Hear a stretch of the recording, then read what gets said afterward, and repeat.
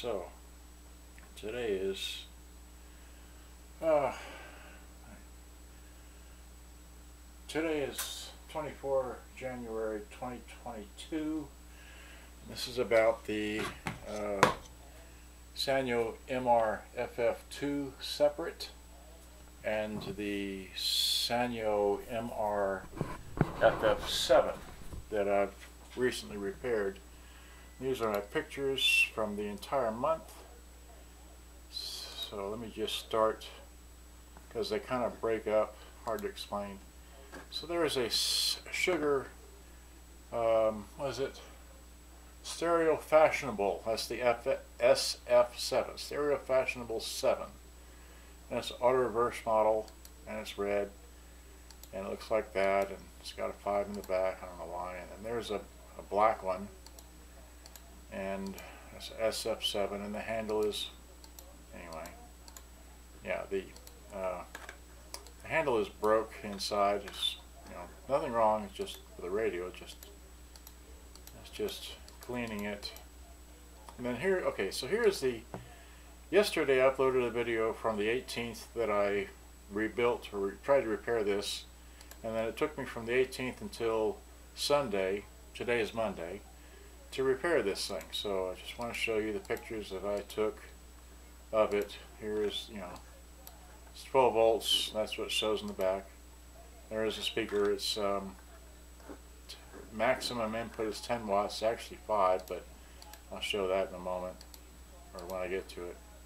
These are just pictures of the inside, where the wires go, inside the back there, bottom, where that screw goes.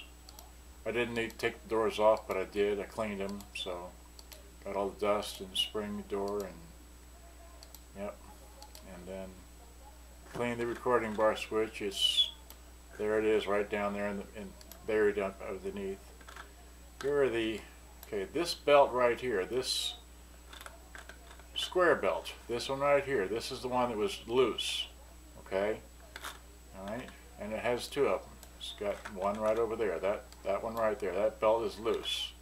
That operates your fast forward and rewind, okay. And this is the back of another, I can't remember. So there's that. Here's the another sugar model double cassette. There it is again. It's, I didn't bring one out, but I repaired anyway. And then this is the door actuator for my truck. I got in there. I had to repair that. Again, here's another sugar SWU9, I guess. All right, that I repaired. That. Yeah, this is the ultra high frequency model. Okay, so, and I repaired it, and just take pictures of everything as you do it. So this is easy to repair. I like this. I like these Toshibas because they have two motors. One motor for the take up and rewind, gear driven, and then the one belt for everything else, auto reverse. So it's a very nice playing model. Now this we're going back to, this is the Sanyo MR-FF7. Okay, this is the decks to it. Okay, so you can see the red part right there. Alright, so I just took these pictures as I tried to rebelt this. Now this is very important. This has a flat belt that goes on the bottom. There's some brushes to keep the belts clean, okay? And this is a flat edged flywheel. It does not have a track for the flat belt to ride in, okay? And you have to install the flat belt first, and then you install this square belt on top. So the whole idea is to get that flat belt on first, okay? And I had a devil of a time trying to get, okay, here's the underside, here's the flat belt area. See, that's flat, there's no track on there, alright? And then that belt goes underneath, which is driven, this is a 2-belt motor driven thing. So this first belt underneath drives the flywheel, and then the flywheel drives this white gear, which then drives that gear, and auto stop mechanism, I think. But this here is the rewind, fast forward and rewind. This goes back and forth like a pendulum, and when it's in its resting place, that's the fast forward side. But if the belt is loose, then it won't operate in fast forward. But when it swings over to operate in rewind, it swings over and therefore it'll work. That's what I showed in my previous video, where this model here, the FF7, would not fast forward. It would rewind but not fast forward. So anyway, that's that. And that's the underside of that. So now, this is the that is the fast forward and rewind belt. I put a 70. Okay, this is the old belt measuring 80 millimeters. I put one in about 70 millimeters. Okay, and then this is the underside belt that's driven off the flywheel that drives the whatever cog it is, and it was measuring about 63, and I put in one about 55 or something like that. And then here, okay, so here's my solution. I ended up taping the flat belt to the flywheel so it would stay in place, so I could put it up in there, because it's just a devil of a thing. But that's my solution, to put tape, that kind of tape around there, and then that held the flat belt in place, so then I could put the anyway, so I could put it in place anyway. So that's just overview of the whole everything, trying to get the flywheel to go up in here, and then you have to put the flat belt on first and then the square belt. It's just so much fun. Here it is in place before there's a little washer that holds the capstan in place, and anyway, that's what I had to do. And then you pull this whole thing down and get it over the motor, and then you have to put the other square belt in on top of that, and it rises in the upper channel here. So just so much fun. And then you have to try and screw it all together without the belts popping off. So that's just so much fun. Again, here's another view of before it goes on. Just trying to stress the importance of this, because this is so fun to do, because this is the only track. This little V-shaped thing here, this pulley, helps keep the flat belt in its place. Okay, there is no track on this flat flywheel. Okay, so anyway. Then so sorry I'm harping so much, but I spent 5 days trying to get this belt in here and figure out how to do it. And well, I don't know what that's a view of, but that was what I did the other one. That's when I did the other one. When I did the other one, I simply took the top belt off and put on another belt without removing the flywheel. Okay, that was my mistake in the first deck. So just kind of an overview. I had to remove this panel to gain access to that wheel, because you couldn't do it otherwise. All right. So here I'm showing a picture of there's 4 pots. The other two are for the high-speed dubbing. This pot and that pot is for the off-motor speed adjust for the motors. Okay, that's for the lower deck. That was doing that tape there, and then here is the upper deck and the upper screw. Okay, so that's just a better picture. And then here I cleaned it with denatured alcohol. Right, that's how I do it. Okay, and then here are the speakers. That's a flash picture. Then here's the actual speaker inside. 2.5 ohms at 5 watts. That's the model number, whatever. Here it is, all finished. Great. And that should take me back to that. All right, so now let me wide out from this camera here. I don't know how much time I've got. 9 minutes. Okay, so now let me bring this thing down here. And all this time we're talking, here is once again, the famous left, right, left, right, left, right, this channel, that channel, this channel. Okay, so now, without further ado, let me play. Okay, so now I've got my, okay. Let's see, let me push this back if I can. Okay, so here is the, I'm just going to hold the microphone. Okay, I've got a tape here, this one here, I'm going to kick this out. Hopefully it's got batteries in it. Let's see, drop this in. Alright, hit that, hit play.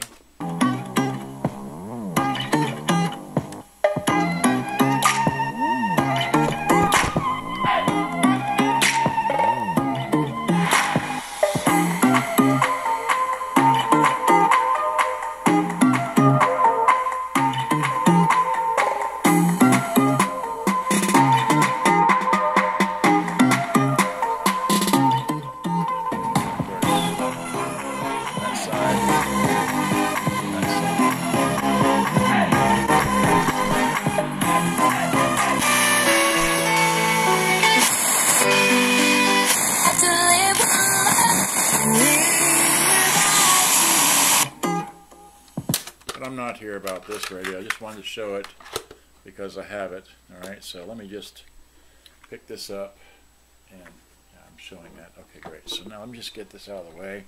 Alright, so now here's the thing that I've replaced, repaired, put new belts in. Alright, and let me hit, let's see here. How's that show? Bring the camera. And just come down. Oh, let's see, can I get this straight on the camera somewhat? Well, that's close enough. Alright, so here. I hit play.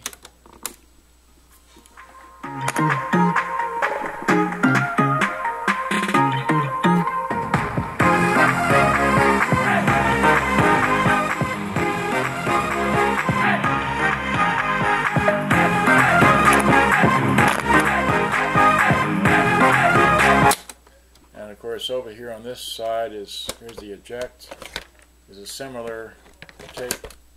Alright, hit play on it. Let's see here.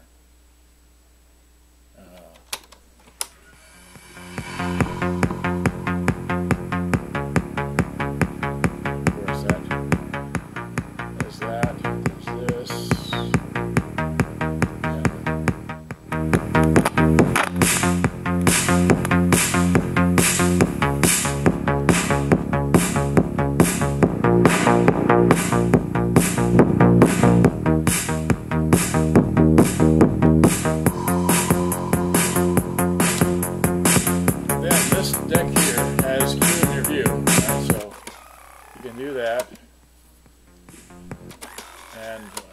And then, okay, that's right. And then this deck here has music search. So let me show you how that works. Put it in play. Oops. Play. And you hit that. Well, that was what? Okay, that's fast forward. That's what's not working before in the other machine. And this one here will also rewind. Okay. But that's going to the next song, so let me stop this. If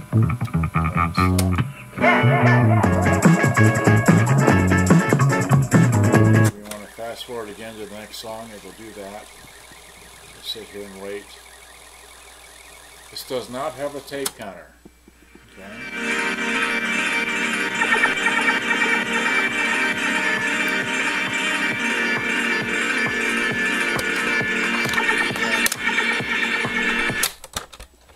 Out, put it over here. Alright, hit play.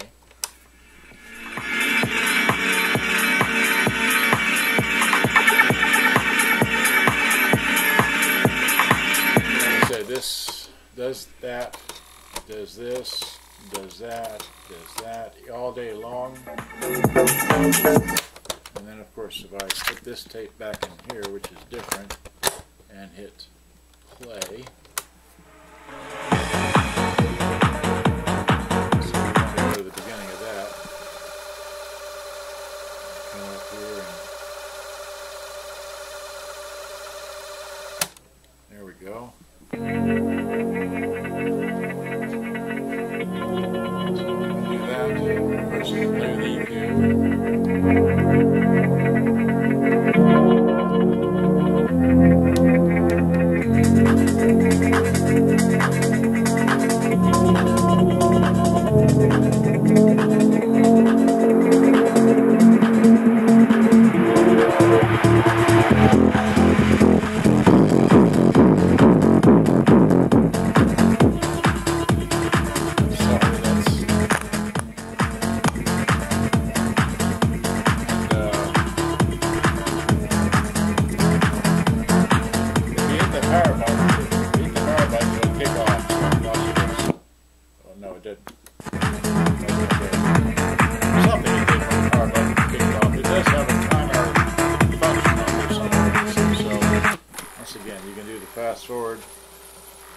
couldn't do it before.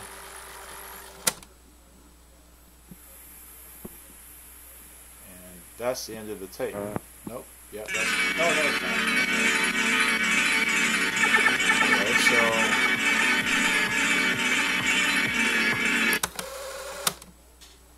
take it back to the beginning. So let's rewind. So wait, let's do it like this here. Let's kick this out.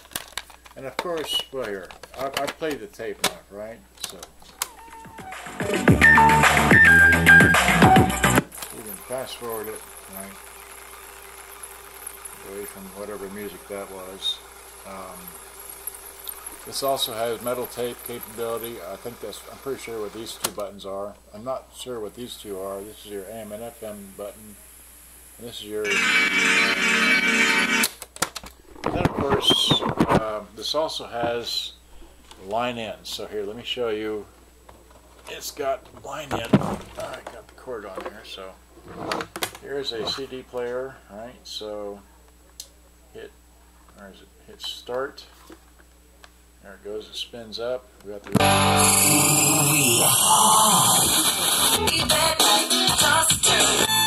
carrying RCCW.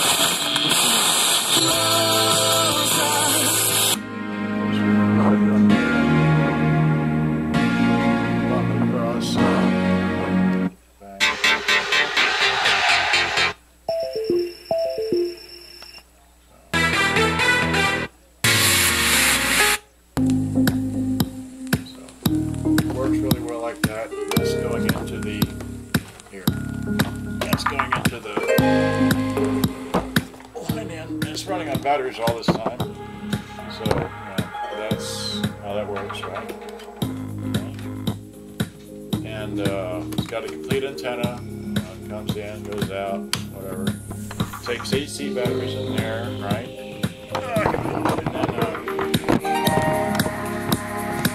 And then works like that.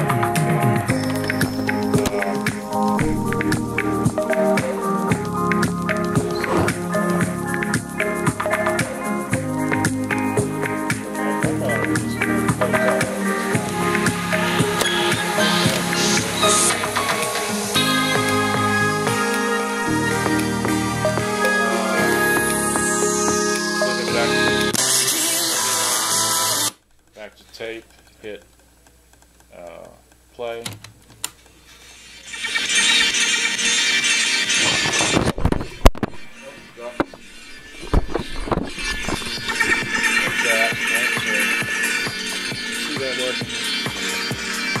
of course, this will play on both tapes over one on top of another.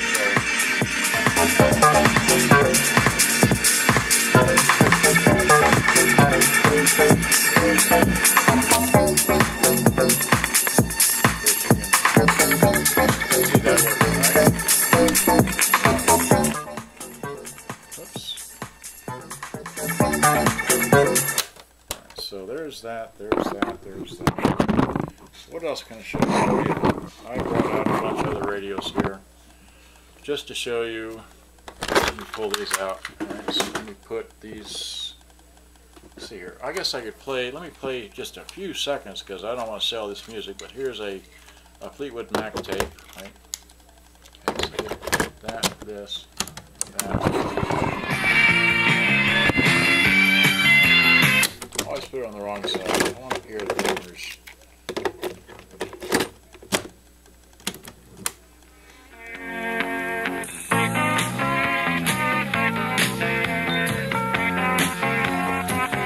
That's all you get. If you want to play this for yourself, you gotta buy it. Okay, now I'm just getting 2 cassette cases real quickly.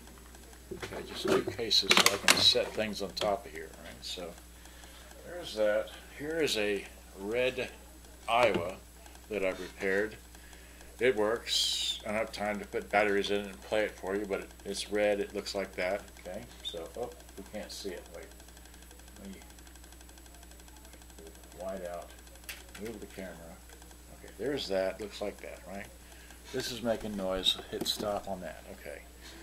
Alright, so there's an Aiwa CS-R1, right? And then here's a Toshiba sugar, what is it? Stereo Fashionable number 5. Okay, that's what that is, and I don't have batteries in that, and it's got some markings here, but it works fine. Okay, or well, it works as well as it can. All right, and then the pictures I had that I showed you on the computer briefly earlier is this model here, which is again the, okay, this is like that, and I think this one has batteries in it. Let's see here. Okay, that's tape mode, so you hit a cassette and you throw this in here like that. This will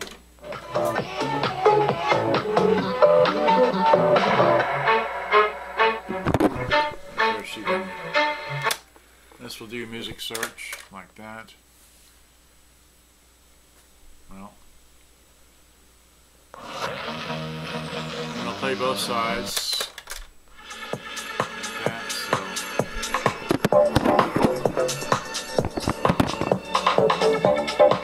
fine. And then this will, anyway, do that. It'll do this. It'll do this. You can't confuse it. Alright, be here all day just doing that. Alright.